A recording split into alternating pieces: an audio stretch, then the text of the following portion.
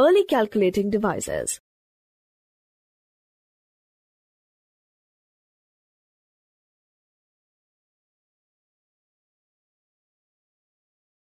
Early calculating devices. Following are some of the early calculating devices: stones, sticks, and fingers. Early men used sticks and stones to count.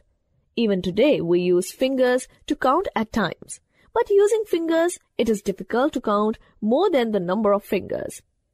A man has only 10 fingers and 10 toes. It seems that this limitation of counting with fingers made him devise more effective counting devices.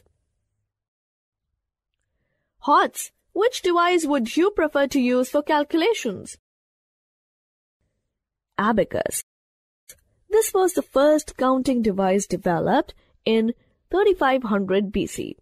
Abacus consisted of beads which could slide over wires. Each wire represented a column. The rightmost column represented the units place. By moving appropriate beads, one could do addition and subtraction to represent various numbers. Napier bones. In 1617, John Napier invented Napier bones and later a slide rule which could be used for multiplication and division as well as addition and subtraction. But neither of these devices could be programmed. Pascaline. Recognizing the limitation of Napier bones, Blaise Pascal developed the Pascaline in 1642. This was a mechanical calculator capable of performing addition and subtraction. It used wheels and gears for number representation and calculations. This machine made frequent mistakes. Jacquard's loom. In 1801, J.M. Jacquard invented the powered loom. The key idea behind Jacquard's loom was to control the action of the weaving process using punched cards. Each card contained the same number of rows and columns. Holes punched in a card controlled the movement of the wrap strings. The cards also described the patterns and the looms cycled through the cards. This machine could encode the knowledge of the master weaver, producing automated weaving. Babbage's engine.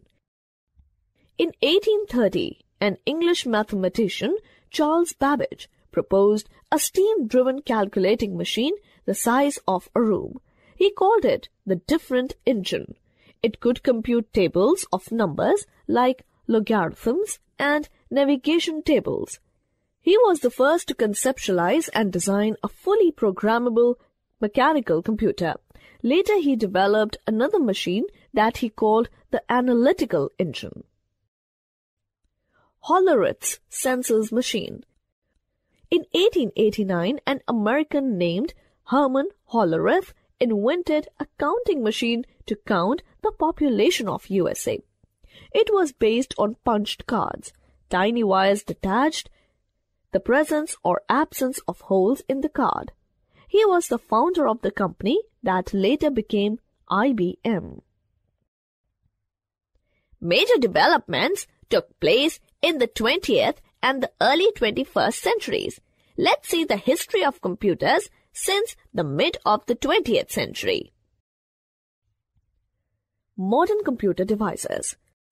The first digital electronic computer, ABC. The first computer prototype to use vacuum tubes instead of mechanical switches was built by John V. Atanasoff and Clifford E. Berry. It was called Atanasoff-Berry Computer, ABC. It used the binary number system like a modern computer. Harvard Mark I.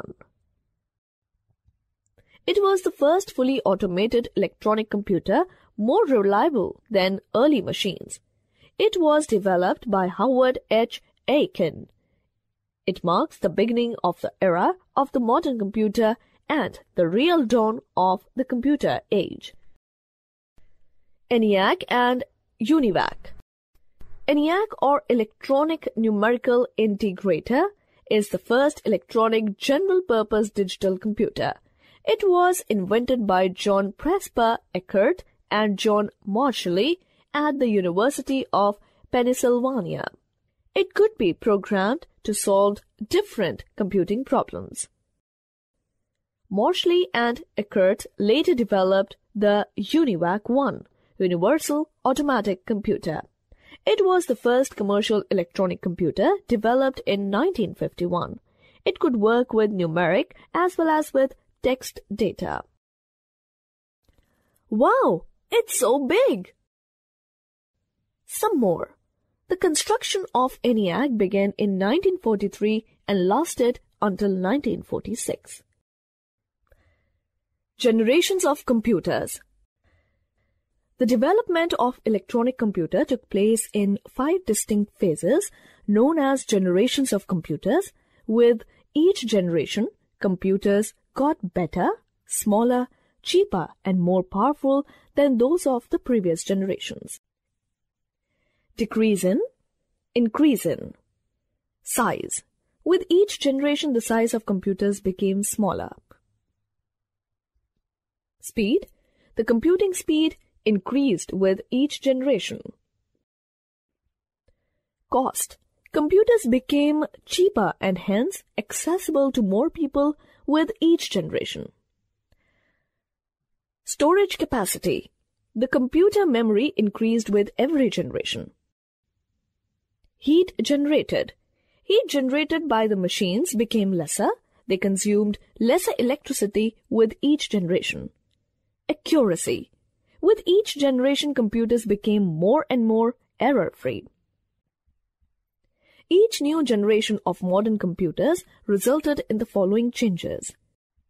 Features of the first generation of computers, 1940 to 1956. Use of vacuum tubes.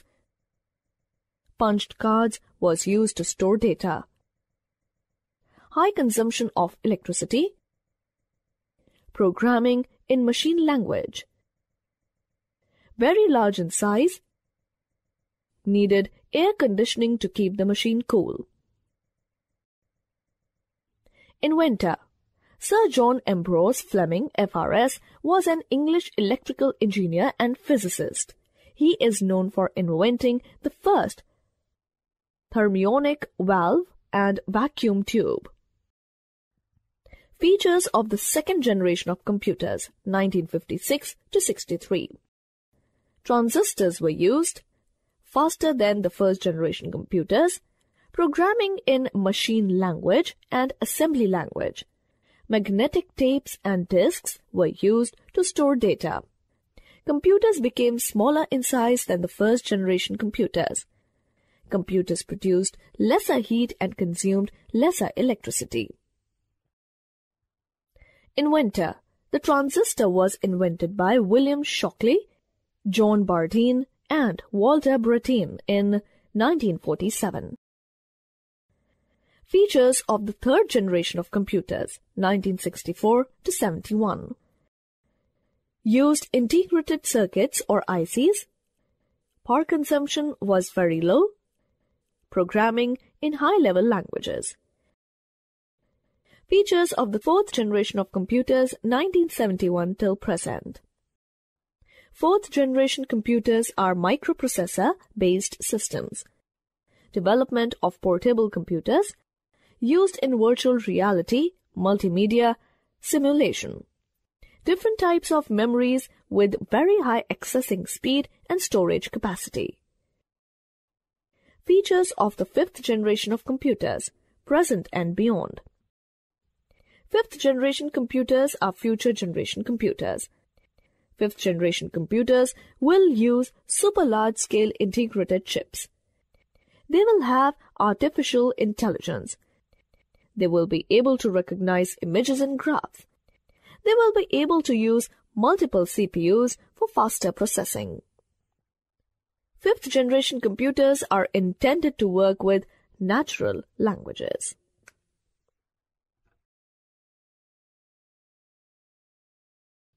Which one is correct?